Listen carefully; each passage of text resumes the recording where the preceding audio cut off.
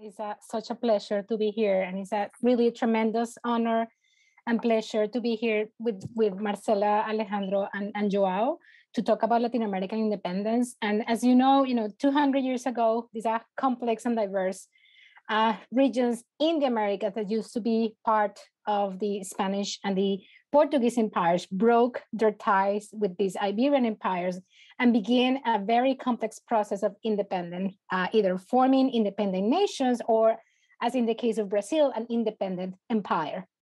So the 2020s, this decade that we just started is marking a period of commemoration of these 200 years of Latin American independence, and asking us to revisit and rethink how we have understood Latin American independence, and basically kind of analyze and restore the geopolitical dimensions of this complex process and its uniqueness, and also the global reverberations that this process had in general.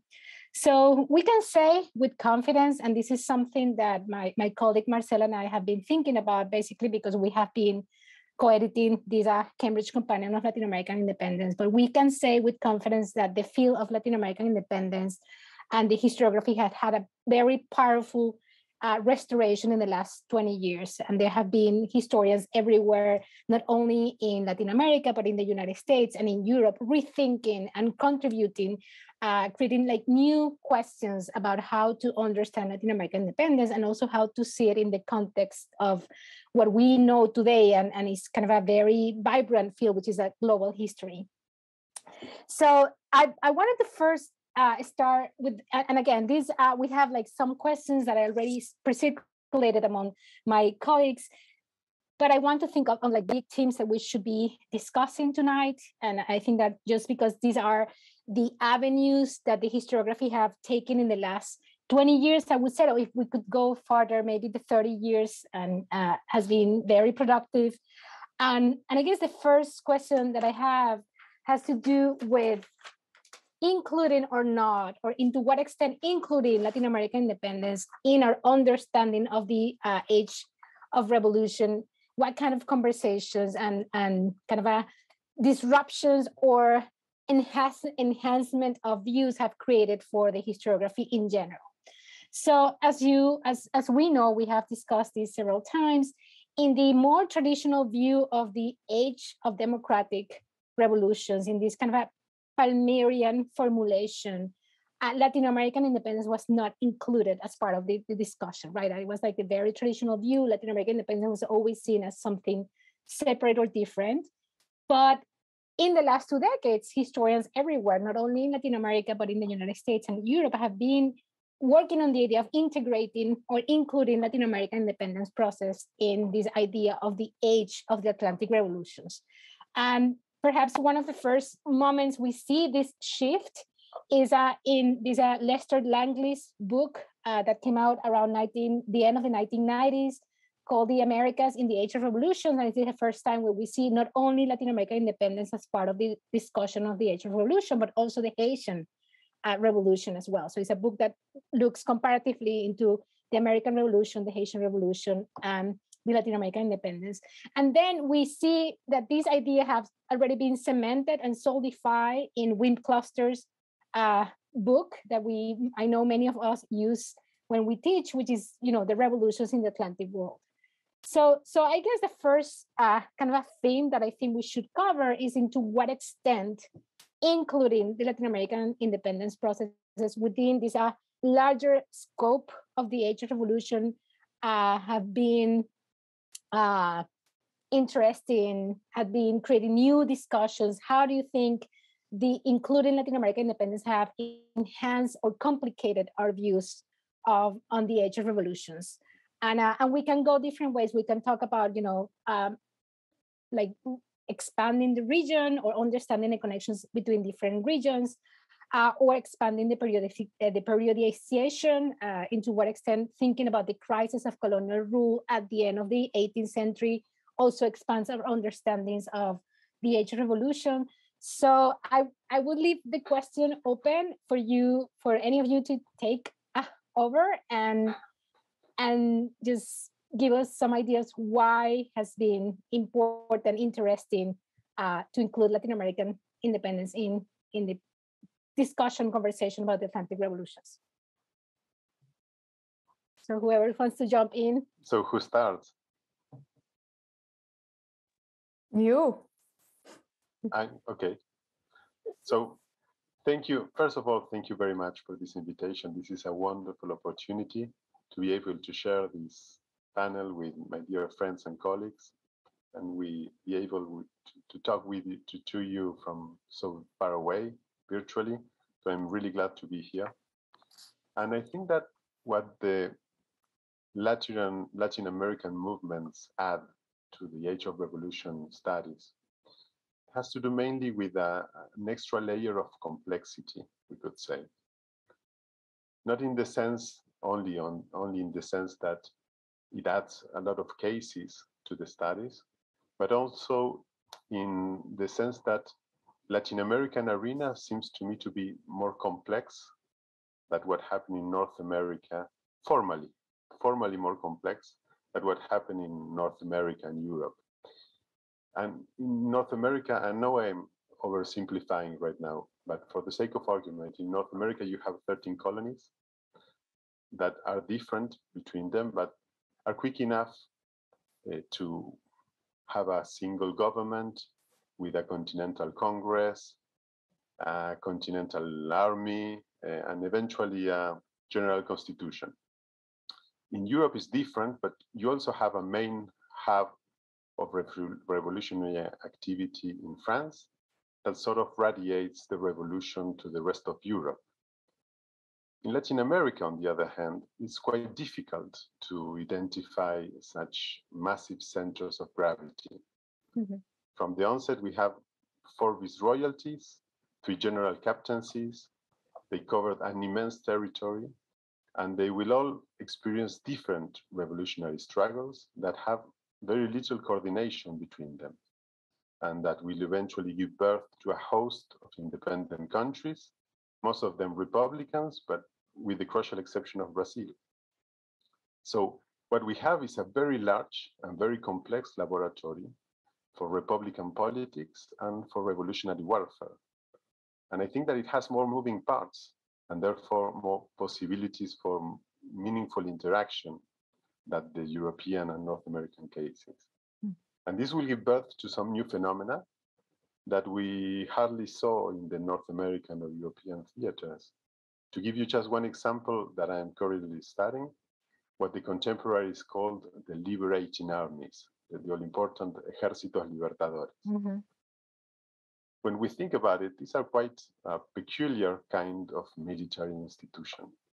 We are talking about revolutionary armies that go fight the royalists abroad, meaning in a jurisdiction that it's not their own, but they renounce the right of conquest that up to that point had been the main principle of international law. Thus, liberating the new country and leaving the locals to rule themselves as they saw fit. This is a kind of endeavor that could not emerge in North America, and even in Europe, the imbalance between France and the territories it claimed to liberate was so vast that the new republics quickly became satellites of the metropole. So here we have a clear example of a new product of the Age of Revolutions, and a very important one that we only get to study in the Latin American theater. Yeah, and in fact, one of the things that I have been thinking about, and as Marcela and I work on this companion, is just like, why was never included? If we look into like more intellectual history from the perspective of the Latin American people themselves, they even thought of their processes as being connected to revolutionary processes started in North America and France. So, of course, that's one of the questions that I have, like historiographically, and maybe Marcela or João wants to address this kind of a sub-question, like historiographically, there have been this denial of those connections that, every Latin American nation had with this kind of a larger context. So I do wonder if, in one hand, there's like geopolitics of knowledge in the sense that in the Palmerian reformulation, when we think about the age of democratic revolutions, it was about dealing with two important revolutions that were based on the idea of these are democratic values, and somehow these are ideas of this shadow of caudillismo or kind of a semi-dictatorial system, like put that aside, right? That's one thing. But the other thing is that I have been thinking to what extent, even within the Latin American regions that got their independence, not only Brazil, but the recent created nations, there was an hesitation to see the process as integrated into a global revolution later in the historiography. And that's why, I wonder to what extent these lack of inclusion of the Latin American processes within the scope of the Asian revolution have been a response or a consequence of kind of a more nationalistic theologies or discourses, right? And I wonder if you have an interpretation why this has been why is it only took us in the last 2 decades or 3 decades to see Latin American independence within the context of the age of revolutions? That's kind of my question. I don't know if I know Marcela is a historiographical person, so right. Go ahead. No, I'm happy to, but I mean, I hope I can remain kind of focused, because there were at least 3 different things that I wanted to say connected with what Alejandro already said and your more recent questions, and perhaps even beginning with the original question about what do we add or what happens when we include Latin America in the age of revolutions paradigm. I wanted to stress the question of chronology, which was implicit in the things you already told us in that short summary, because I think that it was very easy to exclude Latin America with that criteria. It was just very simple to say, we're going to go and focus only on the 18th century, right? And then obviously, since the Latin American independence processes are going to take place in the 19th century, they would just simply be outside. And what was interesting, and this connects more to your latter point, was how they became somewhat the inheritors of those revolutionary processes that had taken place outside of Latin America, that were, of course, North Atlantic processes, and that therefore were quite defining. And the real question is really how, right? Because it was not seen necessarily as part of processes, but also somewhat constructed through the lens of ideas, right? Like a very intellectual and theoretical understanding of how these democratic ideals came to be important in Latin America. So that's one point that I think is important to think about, because that expansion of the chronology of the age of revolutions is absolutely radical in the effects that it has, in the way that we have been doing it as historians ourselves. But I want to also highlight something you mentioned already, which is that in between the 18th and 19th centuries is the Haitian Revolution, which of course is another super important, let's call it, addition to this paradigm or to this trajectory that has also made the incorporation of Latin America much more interesting, because now we can never think outside of some of the central issues that Haiti has brought into the paradigm as well, which is obviously the question of slavery, and in connection to that, the questions of race. So just to say at the same time that I think, and this will connect more with Alejandro's points, I think that another thing that is important when you look through, and this is no surprise given my work in general, but through the lens of Latin America, is the question of monarchy. And here, fortunately, Brazil also plays an important role in helping us think how much we were missing, or how much I think we were misguided by making the age of revolutions, or by identifying and making revolution mean anti-monarchism, for example, which was one interpretation that was kind of stemming from this earlier paradigm that supposedly stressed the democratic thrust. So I think that by understanding on one hand that the revolution in the, not just the Latin American context, but the Iberian and Hispanic context, I will say, is linked to processes of creations of constitutional monarchies, in which one of the central processes is, of course, the rise of Hispanic liberalism, we really start to see some shades and nuances that were practically impossible to understand or to conceive of, or even to appreciate and really explore in the earlier version of the paradigm. So one thing I would say is really thinking through this question of how do we understand revolution not against the monarchy, but within the monarchy is a point that I think is really worth highlighting. That's a great point. Thank you, Marcela, because I do think that we have these two very important moments, which is the 1808 with the Napoleon invasion of the Iberian Peninsula, but then in the Spanish case, the 1812 moment, which is the Constitution of Cádiz. So what you're saying is that basically we should also include the Iberian context within our ideas of the age of revolution. And with this, I wanted to also move to Joao's work and precisely kind of a follow-up with the theme that Marcela already introduced, that's so complicated. How do you see Brazilian independence within the context of the age of revolutions? Precisely because it has this hiccup that was not easy digested by people because it became an empire. So what has been the contribution that you think including Brazilian independence into the age of revolution have brought to the field overall? Well, hi everyone. It's a great pleasure to be here and to share this session with you. For me, Cristina and colleagues, there are no doubts that Latin American independence movements, including Brazil, are part of the same historical unit.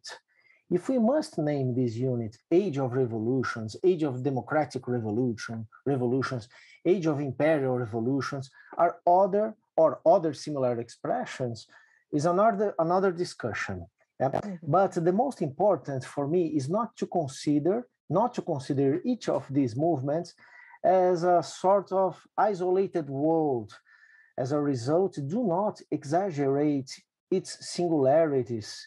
In my work, I have been trying to stress this historical unit, in terms of their temporal connections. By that, I mean the many ways in which one movement could learn something from the other as one happened after the other or before the other, of course. There are no models and no strict boundaries here for me. In the historical dynamics of that epoch, ideas, concepts, political projects, experiences, and expectations were changing all the time, becoming something different from one place to the other, something new for one place to the other, and from one time to the other. Latin America, with its own colonial logics, is part of the whole picture, of course. And in the case of Brazil, perhaps the most distinguishing frame is the fact that it became the center of the Portuguese Empire in 1808, as you said, during the Napoleonic Wars. Almost everything that happened with Brazil after 1808 is connected to this unusual event. And one last word about this topic. It's true that Palmer's book has two great empty spaces, Latin American and Haiti also. But I really appreciate Palmer's book. I think he made a great job in the 50s. Yeah, and everyone who wants to write such a great synthesis will miss something. Yeah, just to not be unfair with a great author. Yeah.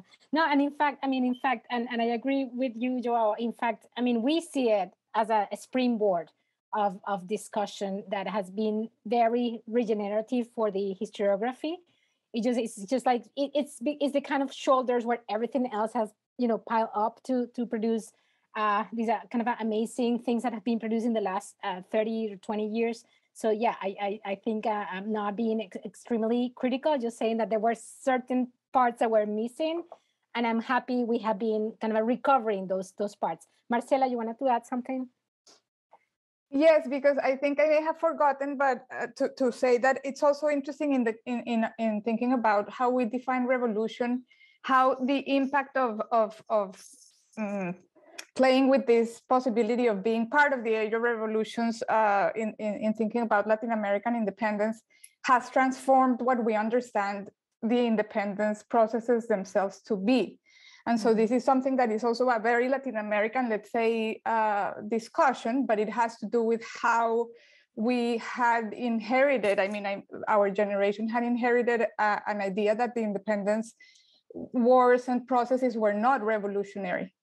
And so it has been really in part in dialogue with that paradigm, as you suggested from the beginning, but in part really the question of understanding a new understanding of political history and of broadening this term of revolution to really think more carefully about what were the transformations that took place in this period.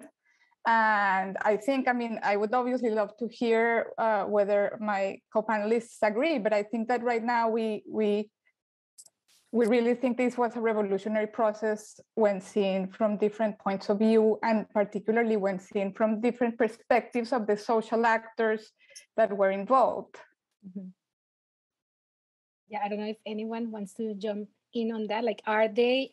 So I guess Marcela is kind of asking to what extent. I'll correct me, Marcela, if I don't following, but I wonder if you're asking to what extent the political actors or the historical actors were aware of the revolutionary moment. Is that what you're kind of asking? That's one side, and even although, just to say it, obviously historians rarely agree.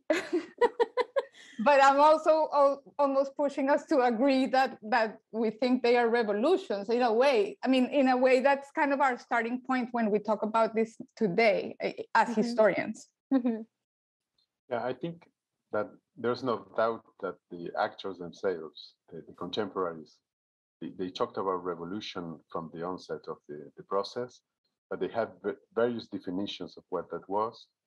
So there's like our idea, historiographical idea of a huge event that really changes the social fabric of a nation. I think that we are very influenced by the idea of the Russian Revolution when we think that way. And maybe in the Hispanic world, the need of such social reform was not necessary to the definition of revolution. So we historians have the problem to discuss. And there's a debate, actually, of what was revolutionary in these revolutions. The Asian case is clearly revolutionary in a sense, in a social sense. But the North American or the Spanish American revolutions, well, they're more political than social.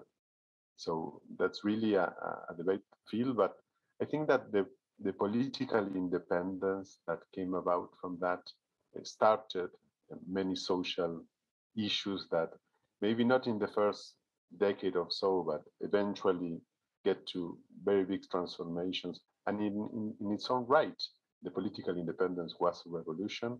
And I tend to agree with the contemporaries. If they thought they were doing a revolution, we are not allowed to say otherwise. May I say something? Yeah, of course. Yep. I totally agree with Alejandro. In my work, I use the idea of revolution applied to Brazil and also to Spanish American independence movements. But I think that the uses of such an idea as revolution depends also on each country's traditions and how I would say ghosts rounding these words revolution. What revolution means in each country nowadays, in the last decades, in the last 2 centuries, there are something to explore there in terms of these ties and the connection of the two ideas, revolutions and independences movements. Yeah, and I think I think recently we have been talking about revolutions as these kind of amazingly powerful moments of destruction and creation. So it's not attached to kind of ideological values or particular ideas, but just the feeling that historical actors had that there was a moment of kind of a destruction of something and creation of something new. And that's what, that's why it becomes so powerful. So that, into that extent, and this is kind of something we're gonna try to discuss at the end, the Latin American independence process is a turning point in the history, not only of Latin America, but in this kind of a, kind of global understanding. I wanted to move now to something that I know Professor Pimenta has been kind of an advocate. And it's funny because we all Latin American historians, Spanish American, or from the Spanish American regions, kind of have been following your work, which is the need to connect Brazilian independence processes with the rest of Hispanic America or Spanish American independence. We think that, in a way, there has been in the last 20 years a challenging of these kind of a nationalistic discourses that people just kept doing the history of their nation states and using that as the scope. And here we have a huge debt with the Atlantic world perspective. I think, humbly, I think we have been all, understanding that our regions, the regions that we have been focused on, connects in very different ways with other regions. So I wanted to ask this kind of question, how, because Marcela already mentioned that the integration of Latin American processes in the Atlantic perspective have to do with the expansion of the periodization. We have been going to like early periods, and that's where I see myself looking into the colonial crisis, and we have extended to, the 19th century. But there has also been a very important movement of opening up the regional frame. And I think one of the most interesting things is just now thinking of the Iberian Atlantic as the unit to look at. And by looking at the Iberian Atlantic, then we are taking into consideration Brazil, along with the other Spanish American regions, and Portugal and Spain. So I wanted to ask, how has this opening of the regional framework have complicated our understanding of Latin American independence as a whole? And I don't know, João, if you want to begin, because you are the reference here. Oh, thanks. Well, I would say that nowadays nationalist approaches are totally out of fashion in the writing of professional historians. We don't need to spend much effort criticizing the 19th century's ways of historical writing or the myopia of studies based entirely on one country when they are devoted to themes such as Latin American independences. Mm-hmm. We live in a context where international networks, digital databases, and collaborations between universities, between us, are not exceptions, but the rule. Even so, against this rule, most of historical studies in our country, also in the United States, are mainly national studies. They are focused on only one country. Why? In my opinion, simply because we all start thinking history inside national educational systems. Our cultural markets remain mainly national too, and the easiest way to research in primary sources is to keep inside a national history. Furthermore, national approaches reveal a kind of social necessity related to the many ways that societies can afford national cohesion. That's normal for me. Latin American independence, nevertheless, and their relationships with the so-called age of revolutions and other expressions provide great invitations to do things in a different way, I think. According to my personal experience, at least, I would say that a good starting point is to explore, to study different national historiographical traditions, learning from them to finally go beyond them. I don't think a good starting point is to, well, just from the first moment to think globally or something like that.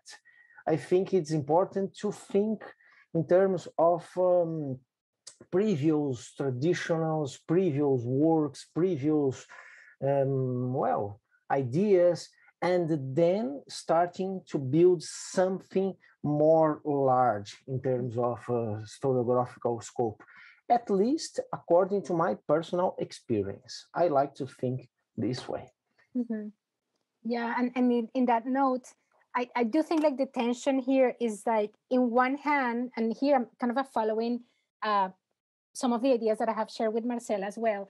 In one hand, we have this idea of the Atlantic as a unit, and we think even as, the colonies and the empire as being in the same analytical unit.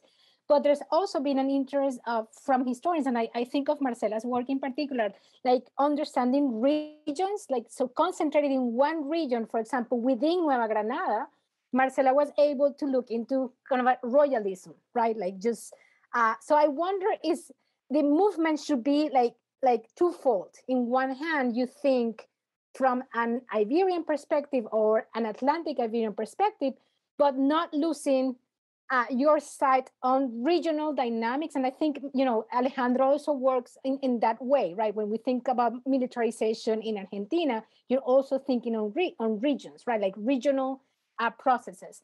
So is this something that you see as contributing to the Atlantic perspective, focusing on kind of or developing regional analysis? And this is a question open to either Marcela or Alejandro. I think that João raises some important questions. Up to this point, we've been talking mainly about integrating Spanish American revolutions inside the bigger age of revolution. More talking about a North American perspective, historiographically. But this shift in historic scholarship from the last 20 to 30 years has had a big impact also in national historiographies in South America and Latin America in general. And we really had blinders for many decades with regards to our neighbors and their historiography. Mm-hmm. And with regards to Brazil, mainly the biggest blinders of all, as if Brazil was something else, no? Right now we know for a fact that they were a major player in the revolutionary period, just by the fact that they were one of the biggest counter-revolutionary actors, and they were very influential in their deeds. But one of the things that opens up with this shift is that allowing us to cross the border with our analysis, suddenly, instead of concentrating on what differences each case and with what makes Argentina Argentina and Chile Chile and Peru Peru, we now see the connections. And that was always missed in the earlier works. I think that the potential for connected history at this stage as an approach, at this stage of historiography, it's great in Latin America and Iberian American as a general point of analysis. What connected these distant cities, these groups, these outcomes, individuals, ideas, information, money, armies, things that cross the border and take with them some insight of the revolution to another province which never would have led before the revolution. Mm-hmm. And you ask us, Cristina, to give concrete examples of where this could lead. And right now I'm studying a very little subject of a company of men that were militiamen recruited in the rivers of the Orinoco in Venezuela. And they followed Bolivar all across the Andes for many years, the Peruvian Andes for many years, and then later deserted to the northern provinces of Argentina and sell their service as mercenaries to the provinces in the Civil War. This is something that could never have happened before the revolution. Mm-hmm. And it's a challenge in terms of documentation. But when we get there, when we get the documents to see what their worldviews were, what their strategies were, how they saw this experience, it's fantastic. And it adds something that I really think it's unique to Latin American experience and to the bigger frame of revolutionary studies. Thank you. Marcela, do you want to add? Well, but before I want to ask Alejandro, so have you been now doing research also in where? In Colombia and Venezuela for these sources, or where? Yeah. I've been in Bogota, and then I have friends everywhere, so they send me the documents. We're so glad to hear about this. This is wonderful. No, and I agree. I mean, I've been thinking one of the things I wanted to say, which is just really great to hear Alejandro speak about it before, is how what we really want to now explore more and more and more those connections. I was going to use the same word as you used, because I think that it's kind of the discovery of this whole field of experience, I guess, that is still open. I think in many ways, if anything, I would like to also say to the people who are viewing us and listening to us, it's really a field that is growing, expanding, and in a very exciting moment. And a big part of it is precisely how can we learn more about two things that were already mentioned: the relationship of the more local or regional processes with these broader ones, right? Like, this is still a big question and to be explored in obviously many cases. And then the other question of the connections that Alejandro was just mentioning, which also can take many forms, right? Because we know already, as he gave us the example of people who are literally moving across the continent in the military processes, but you obviously have the longer standing questions about intellectual history, perhaps in different forms, shapes and forms, questions about the law that are also gaining new kind of relevance when we think across these previously thought to be more kind of tight frontier regions. I mean, like, obviously the national forms that we used to kind of reify, and now we think they are really not so strictly real. And so therefore, I think it's just really amazing. Going back to the question of Brazil, I think I wanted to tie it to something that João was saying, that, and tell me if you agree again, for me, in a way, it may be that this playing around with the paradigm of the age of revolutions, we owe something to it, because it really brought us together with Brazil from the Spanish American point of view. I mean, it is kind of interesting that, I mean, there is a coincidence, right? That widening of scope and that kind of process of being integrated into a larger narrative actually is what made us talk to each other with more interest and seriousness, and also obviously productive energy, I think, because it may be that it brought us in a common conversation, precisely conversation about revolutions, of course. But at the same time, and this is just to go into maybe other points, as I was saying before, I think that it's not the only thing that we should be interested in when we think about, for example, Brazil and connections to Spanish America. One that interests me a lot, of course, is the question of slavery, both in its growth and its abolition eventually, and the contrasts that these two regional, broadly speaking, Spanish American and Brazilian cases inspire in our minds, right? Because we tend to think about Brazil alongside Cuba as going into a very specific type of direction, of course, the growth of slavery, and the Latin American and Spanish side being more kind of the abolition of slavery. And I think, again, putting them together forces us to complexify those ideas that are very simplistic, right? To assume that these are just opposing cases, because in reality they were connected, going back to the magical word. And so I think that once you see those connections, it's impossible to think of them as completely different or standing in a dichotomic relationship. Mm-hmm. Yeah, and I think, Marcela, that is also, I mean, I think one kind of a new field to here, because that's the one that I have been exploring, is like also the history of information. Like, I mean, aside from intellectual history, is also the history of information, how people are learning about, what's happening in other places, and, newspapers and kind of a public sphere, public opinion is something that is also connecting these different regions, and it's also kind of a new field that has been developing in the last 15 years, I think. And but kind of a following to Marcela's point about enslaved people and their experiences with independence or within these revolutions.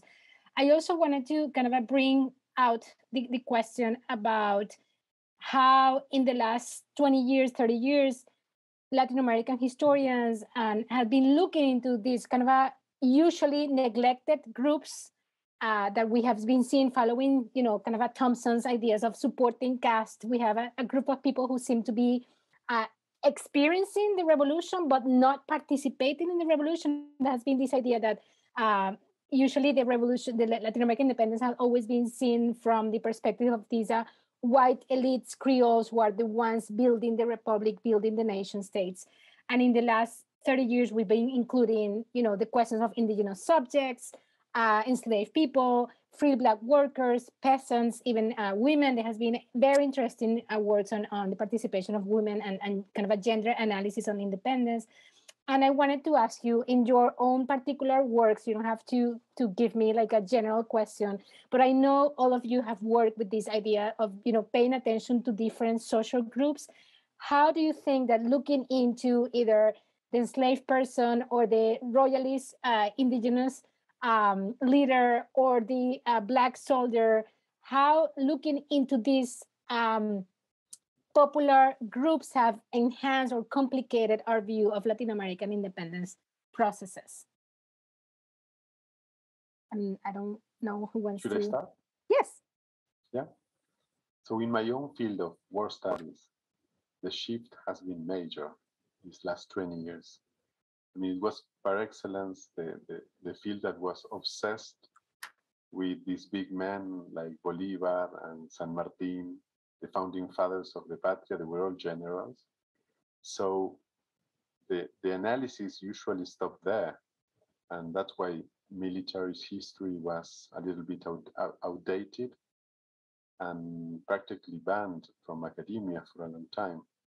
But now, with an understanding that popular classes were main actors of this process, we realize, of course, that the armies were made of the rank and file soldiers and militiamen of these units were all from the popular sectors. And this was the main factor of participation for these classes, was the army, to be in military service. And through documentation, we've been able to actually track them down, quantify their impact. And we see that they had a huge impact in the revolution, but also they have strategies and they have their own interests and their own views of the revolution. And we now know that a crucial factor in the success or the failure of any military campaign was due to the fact that the soldiers had to believe in the cause in order to fight. Otherwise, they would just desert or mutiny or other things that they could do. And it just disappeared. An army could disappear in 5 days if the soldiers did not believe in the cause. So that's very important. That's a crucial distinction in the way of thinking about agency. Who has agency in a revolution? Who has effectively the capacity to affect the outcome? And it has become very clear that popular classes were a major player. Yeah, and to follow up that question, I was thinking, like in the recent book that David Bell just published, that's about charismatic figures, and I think it's coming back to the big man, but from the perspective of what is charisma, because there wouldn't be charisma without, these are kind of a social group supporting or not these leaders. So it's a comeback to look at leadership, but from the perspective of who supports that leadership. So who empowers them. Exactly. Yeah, exactly. So that's interesting. I don't know if João or Marcela would like to talk about your own kind of research experiences looking into these kind of traditionally neglected social actors. João? Yeah. Well, as you see, I wrote some sketches here, and I'm trying to change them according to our discussion. So I'm taking notes and trying to follow up the discussion. Well, in the last decades, our comprehension, that's true, Cristina, that's true. Our comprehension of Latin American independence movements and Latin American history as a whole has become more wild, complex, wide, not wild, wide, complex, and true due to the increasing focus on different social groups, until then not well considered by our historiographies. That's true. About this topic, of course, you, Cristina, you, Marcela, you, Alejandro, you have much more to say than me. I would just like to point that in the context of Brazilian independence bicentenary, which is going along precisely now during this year, it is interesting, it is very interesting, but also alarming to notice hundreds of people, including professional historians, dreaming about the past and exaggerating the role of, for example, women, enslaved people, indigenous people, free Black workers, as if they were the main forces of Brazilian independence. They were there, but they were not the main forces. As we all know very well, the pressures of our time can easily falsify the past. So these pressures must be kept under control, in my opinion, to avoid the interdiction, to avoid the destruction of historical analysis. So this is a great scenario, no doubt about that, but we must take care about its results. The results of this scenario can be, worst.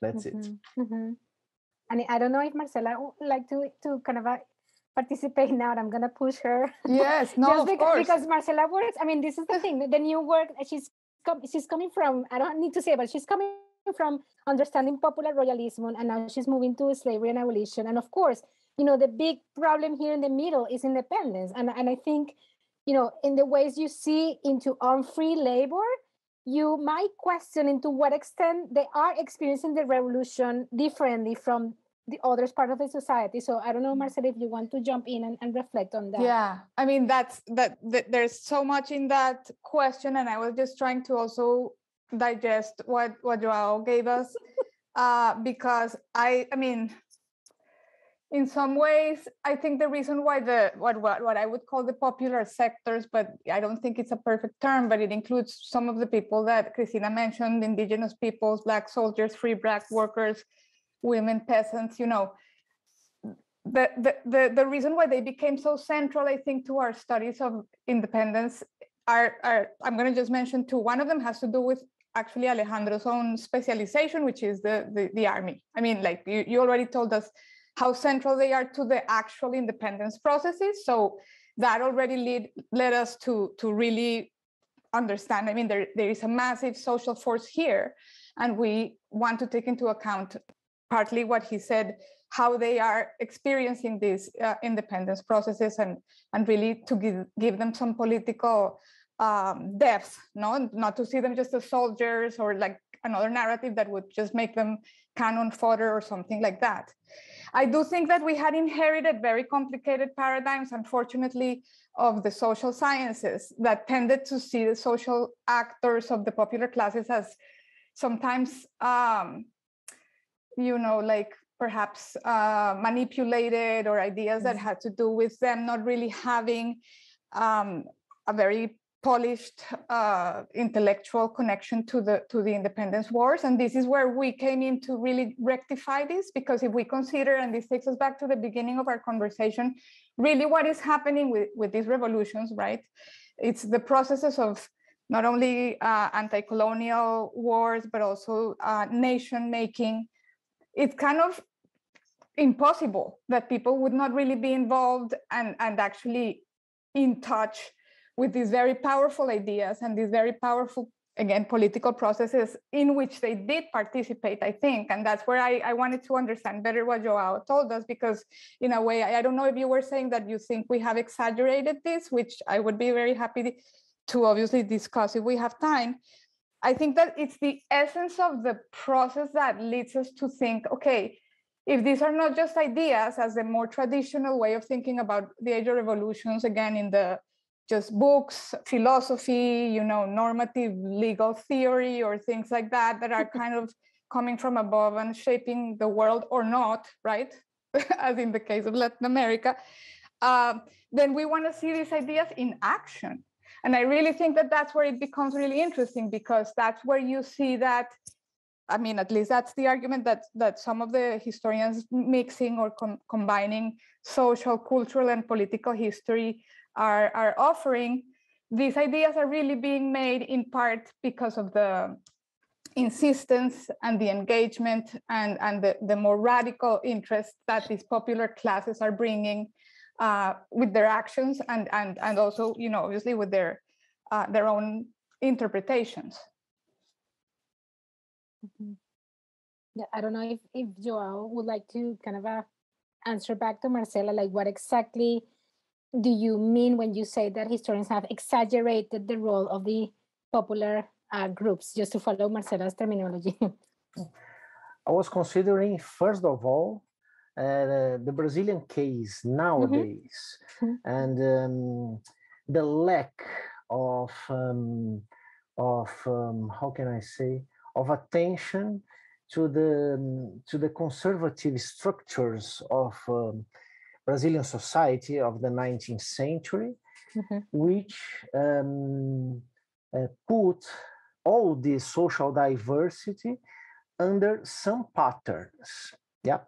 And the pressures of our time that are creating those exaggerating ideas about, mm-hmm. well, just one example here is there's a fashion to say that Leopoldina, the wife of Pedro I, was the main person directing Brazilian process of independence, which is an idea totally crazy. Yeah, just because she was a woman.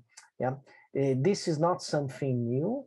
This is just something fitted to our time. I think it's normal. Yeah. And it's great to observe and to analyze the construction of memories inside the historiography. But I was not criticizing any specific case related to Spanish America, just, just giving a warn, yeah? We must keep these pressures of our time under control if mm-hmm. we want not to solve our problems in the past, but to explain the past, and then to explain, of course, our present times. Just that in general, in a general view, of course, I agree with Marcela's statement. Mm-hmm. Great. Yeah, and perhaps this is not a I think it's not a polemical frame. Yeah, mm-hmm, just mm-hmm. An observation. I think it's necessary to make. Yeah, that's interesting, and maybe this is a good moment to look. There's one question that we have, a couple of questions, but one in particular might be interesting to address now. There's a Silvia Escanilla Huerta. She's asking if we can assign to the idea, if we can talk about the idea of popular sovereignty, just because that's precisely what we're talking about, this idea of popular groups coming together. But how is the popular sovereignty kind of embedded in the idea of the Latin American movement? Because as we all know, this was crucial in the idea, not only in Latin America, but it's even crucial in the Constitución de Cádiz, right? This idea that because of the crisis, we have to think of, popular sovereignty. So does anyone would like to kind of take that question? Okay, they basically raised it, but it's about popular sovereignty and how that was framed within the idea of Latin American independence, either in Brazil or Spanish America. Marcela, right? Yes, I'm happy to say it in part because I do think it connects so well with what we're just discussing right now, and it would give it a little bit more shape, right? Like it's not just so abstract to think about how important and radical were the processes of constitution writing in the Latin American independence processes that had, on one hand, empire-wide proportions. So that's interesting too, because it takes us back to Cristina's question about the Iberian Atlantic as a framework, right, in which we don't necessarily have to look at these fragmented spaces that later are going to become the nations and have their own kind of constitutions, but we can even look at an imperial constitution that is the Constitution of Cadiz, and how interesting those challenges of creating a national empire were, in which at the center would be the question or the beginning of a conversation about this issue of popular sovereignty or the government of the people, right? If you then move to the other side of the Atlantic and really look specifically at what is happening in the Spanish American territories, then you can see how powerful again this becomes, because obviously that's really what opens the door to thinking about independence and kind of delinking from the authority and the monarchical power, and it's a very interesting, fast, complicated, convoluted even process of constitution writing, especially in certain regions, like in the northern part of South America, the region now Venezuela and Colombia. But what we see there, and this is another opportunity to really highlight the historiography, how it has really latched on to these processes to think of Latin America as the vanguard. I mean, historian James Sanders, for example, would call it the vanguard of the Atlantic world.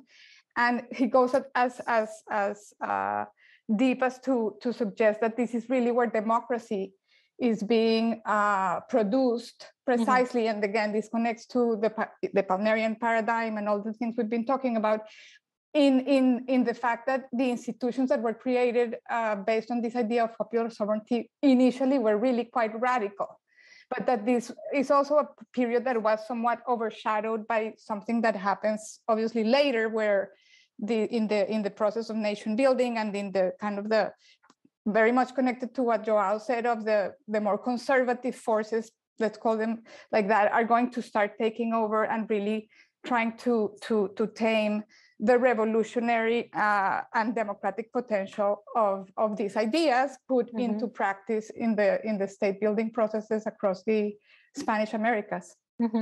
Yeah, and that's interesting, Marcela, that you mentioned this, because in a way you're kind of also addressing Lowell Gustafson's question. I'll come back later to that. I wanted to bring Laura Sandes a question. She's a professor in the Spanish department at Villanova. And she's asking, would you think that an important aspect to study will be the amount of options available to choose the terms of participation available to the different social actors? And I think this is an interesting question, because we have this tendency to think, there are two things that happens in the historical imagination.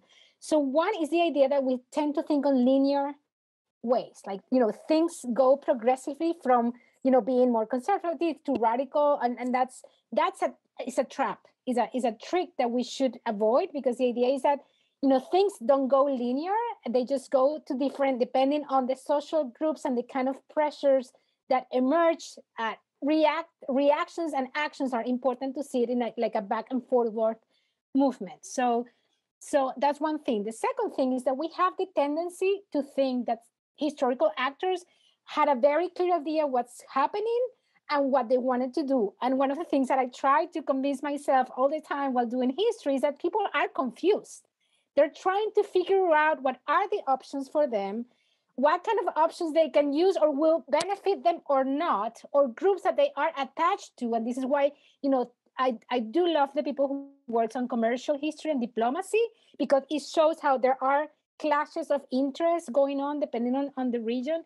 So I think we have to be gentle or understanding to our historical actors and see that they are confused, especially because, again, the revolutions are moments of destruction and creation, and the people are all the time thinking, what is going to be destroyed and how that's going to affect me, and how can we create something new that will protect me or my group or my family or the group that I belong to, in terms of either guilds or kind of a social representation. So I do think, Laura, I'm just kind of addressing your question. I do think that is a confusing moment, and people are thinking about their different options and they're making decisions. And sometimes in making that decisions, they cannot perfectly calculate how others are going to react. And we see this is not only in reference to Latin American independence, but this is something that we look when we study any revolutionary movement. And Laura is an expert on Cuba, but the Cuban Revolution is also an amazing, important moment of looking at the options, and then we see a process that started less radical and radicalized with time, right? So I think that's it's just important to keep that in mind in the ways that we imagine the past.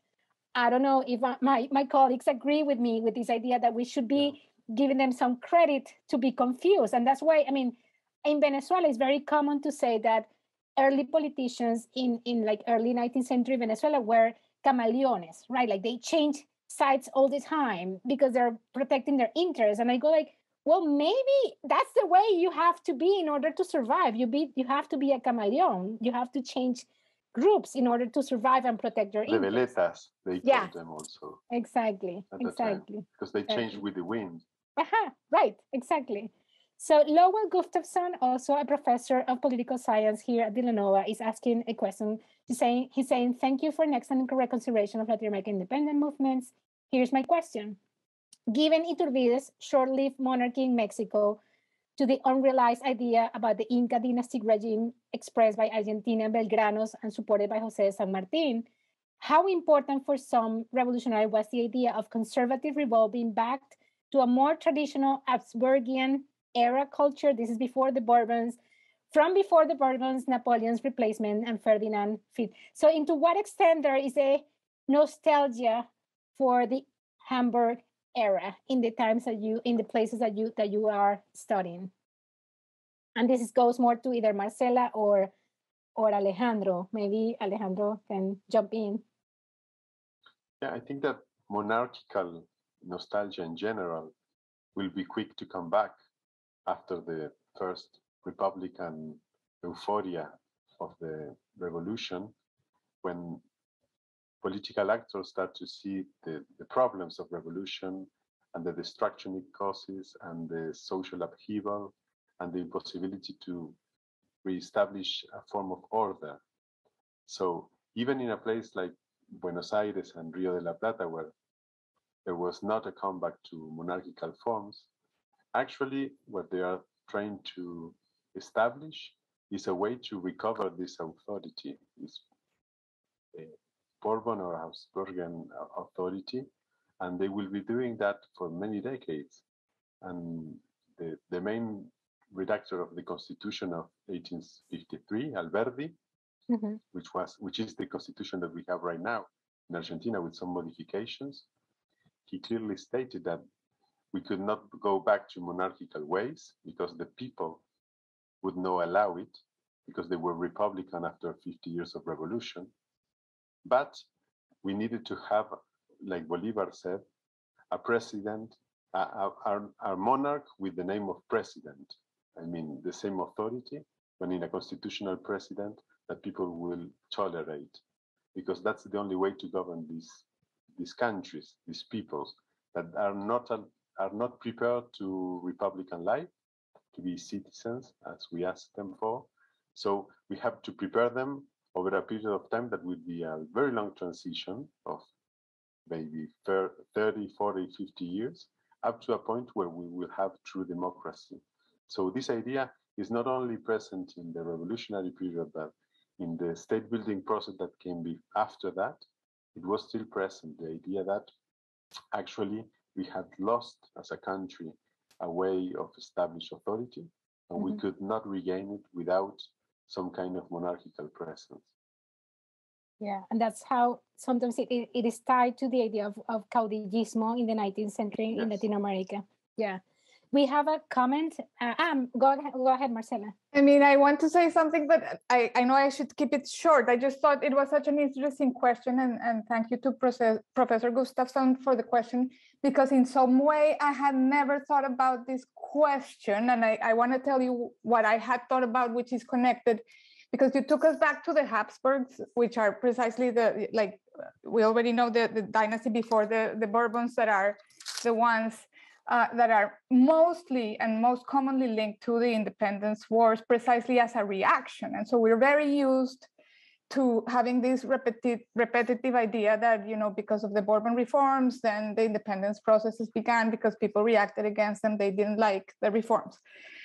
And that had really blinded us, I think, to something that the new historiography has brought to light, which is actually the interesting connections between the independent republics even, and the Bourbon reforms themselves, right? So in many ways, we have been able to trace some genealogies of Spanish liberalism back to this Bourbon period in ways that we would never have been able to see if we continued with this very patriotic, nationalistic kind of tendency to think that all that the independence did was to reject Spain. So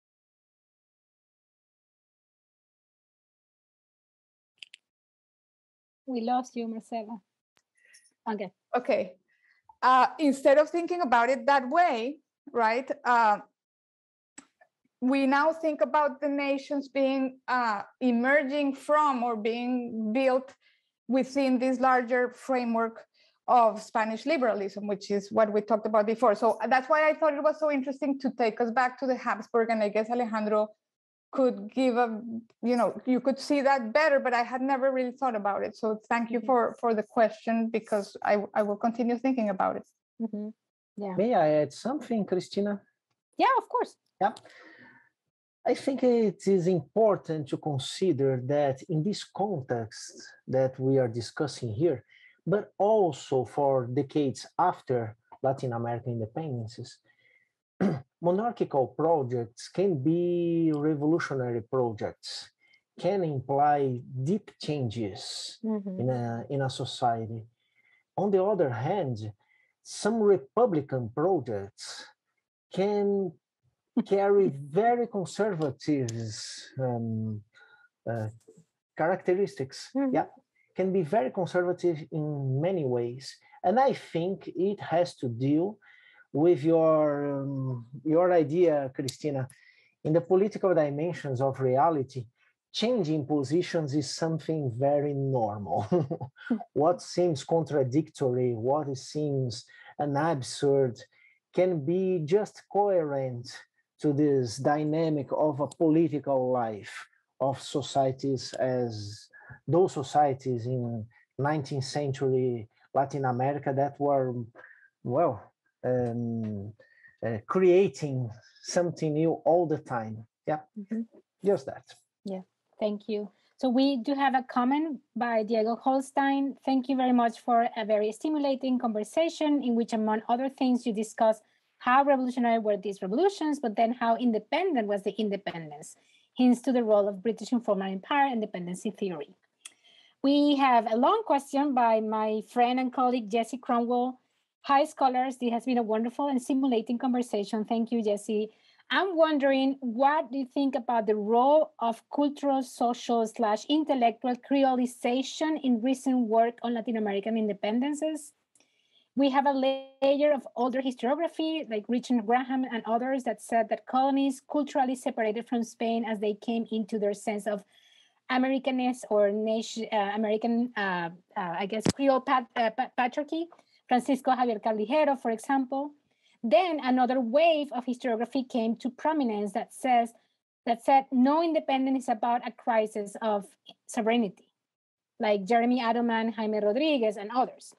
Recently, there are books like the one by Joshua Simons, The Ideology of Creole Revolution, Independence, and Imperialism in America and Latin American Political Thought, that seem to have returned to the idea of this creolization paradigm. So where do specialists on independences, such as yourselves, stand on this idea of creolization? Who would like to jump in? Alejandro, tú? Or yo? Okay. I mean, I think it's a great question. Hi, Jessie. Thank you. Because in part, I mean, I really enjoy, teach, and like to think with Josh Simon's book. So it's very appropriate, I think, to what we're doing today here. And thank you for bringing it up. I think that, I mean, I'll also summarize quickly for the audience something that I think he's doing that is very, very important, which is to invite us, and not just us actually, but historians of the United States and the American Revolution, to think about both the American Revolution, quote unquote, and the Latin American independence movements in a singular frame, which is no other than actually thinking about the Americas and the hemisphere in the age of revolutions together. It's something that, if you think about it that way, it sounds very natural, right? But it has taken us, again, so long to get to this point, in part because all of these things we've been discussing already for a while, which I can't go into. And so in many ways, it's so creative to just ask, really, instead of always thinking about the United States with France, which is in another continent clearly, and of Latin America with Africa, which is also not just in another continent, but in another century.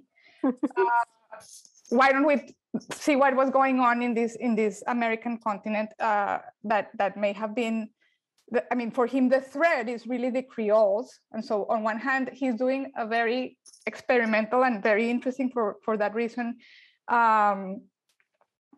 process of thinking about the United States founding fathers as Creoles, which is a term that is not regularly used to talk about them. And then to put someone like, let's say, Simon Bolivar at the level of these people who have generally been thought to be producing political theory, and which is of something that, of course, is very hardly granted to a Latin American. So ultimately, why I think this is important to explain is because I wouldn't say that Josh is returning us to the question of creolization. I mean, so in some way, although unfortunately I can't really see Jessie at this moment, I would not necessarily agree that this is what is at stake, although I really like the way that you created for us a very neat historiographical map of how to link these ideas. And again, thank you, because I will obviously continue thinking about to what extent that is there as well. But I think that because Josh Simon is not a Latin Americanist, and I don't want to get too technical about this, he may not be embedded in that debate in the same way as we are. So maybe this is a question just for us, right? Like, how do we deal with this, and do we really want to take it up? And so I'll give my answer in 2 seconds, because I know, I should be brief. But I think that also we cannot really go back to that paradigm of the creolization, because that was such a top-down, Eurocentric way of thinking about independence that this is another one of the things we've been saying tonight. We really, I don't think we can go back to that at all. I think that right now you have to think of a wider kind of palette of actors that are involved in these independence processes. And therefore, it would be very hard to really start to think about the Creoles as being the main actors, or their identities being really the driving force of independence in any way. Yeah, I think that's more or less the answer that I would give. And I think that at the same time, what Josh is offering as this idea that what the North Americans and the rest of the Creoles in the Americas are doing, which is to create some sort of imperial anti-imperialism in their way of understanding the role in independence, is really the real challenge of understanding how the relationship of the Creoles is going to be with these other groups that they are interacting with in these political revolutions, right? Which has to do again with Alejandro's study of the armies, right? Like, is it really possible to have an anti-colonial project, or is it actually absolutely necessary that it's anti-colonial because it involves so many people and such wide groups and classes? Yeah. Any other comments on that? or can I move? I do have a question for Joao. Just one Yes, thing, go ahead. 1 minute, not more. We have large traditions of creolization models in different historiographies in America, in Europe. I think it's important to consider these traditions to avoid some mistakes that were very common in the past, but that can be easily avoided nowadays, in terms of considering any sign of creolization as a sign of a political project, of a national identity, of a natural destiny to the political process. Just that. I think it's very interesting to study, to consider these traditions, these historiographic traditions of creolization models. They are all everywhere. Yeah. Yeah. Thank you. So I do have like a final question. We have 5 minutes, and I want to start with Joao, because I know this year Brazil is celebrating their independence. And just because I'm always thinking about the political uses of the past, I wanted to ask you, like, what are the celebrations? What is the discourse that either the Brazilian state or Brazilians themselves are using to celebrate or commemorate the 200 years of independence? What are the political discourses that are being attached to the celebration? It's a curiosity that I have. Yeah, thanks. We have three major forces. First, historians that are doing all the same, just studying, just explaining, researching, historians in general. Mm-hmm. We have also a lot of historians that are making a great effort to be in touch with society in general. This is very interesting. Hundreds and hundreds of different and great initiatives trying to criticize the commemoration, the bicentennial, as and changing it in something critical. Yeah. And the third force is the government force, which is trying to do something, but our luck is that this government is not able to do many things, just because they don't know how to do. I repeat, thank God, but they are trying to rescue the most conservative traditions in our historical culture, in terms of nostalgia of slavery, of an idea of a white society, of an European society, ignoring indigenous people, Brazilian diversity. So I repeat for the last time, thank God they can't do many things because they don't know how to govern. Yeah, that's it. Yeah, that's shocking to say the least. And I wonder, is there, so Joao, is there any sense of kind of a clashing forces between the kind of intellectual Brazilians who are trying to be critical and this kind of a more conservative view from the government? All the time. Okay. This clash is part of our scenario, which is very interesting, but also important to take part in it and to do something to create a better future for us. That's it. Yeah. João, when are the elections in Brazil? October. Yeah, October. So it's gonna be an issue also, right? Yeah, it has been an issue since last year. Yeah. Okay, and I think we also have elections coming up in Colombia, right, Marcela? And do you see any kind of a political uses of the past regarding independence, like being in the public sphere conversation, or not really? No, I think the slavery question should be a little more present because of the abolition also being coinciding last year. Mm-hmm. But I think that the pandemic also made most of the independence celebrations for the 1820s kind of, they didn't work out in the way that they were expected to. Mm-hmm. Yeah, the same happened in Venezuela. And I don't know, Alejandro, if you have like a what's going on in Argentina with independence celebrations or these kind of uses, political No, uses of luckily the it's over already. So we can relax a little bit because it's been quite a busy few years. Okay, and what is your take on what they celebrated during these 2 years? Like, how do you see? I mean, what was the main discursive force of celebration? I mean, all over the continent. I mean, in Chile, now we have the Peruvian independence, but we saw emerge what's the fact that all this historiographical discussion that we've had recently between us and talking about these last 20 to 30 years has not permeated enough to the political decisions, nor the mainstay discussions in the public eye and national conscience.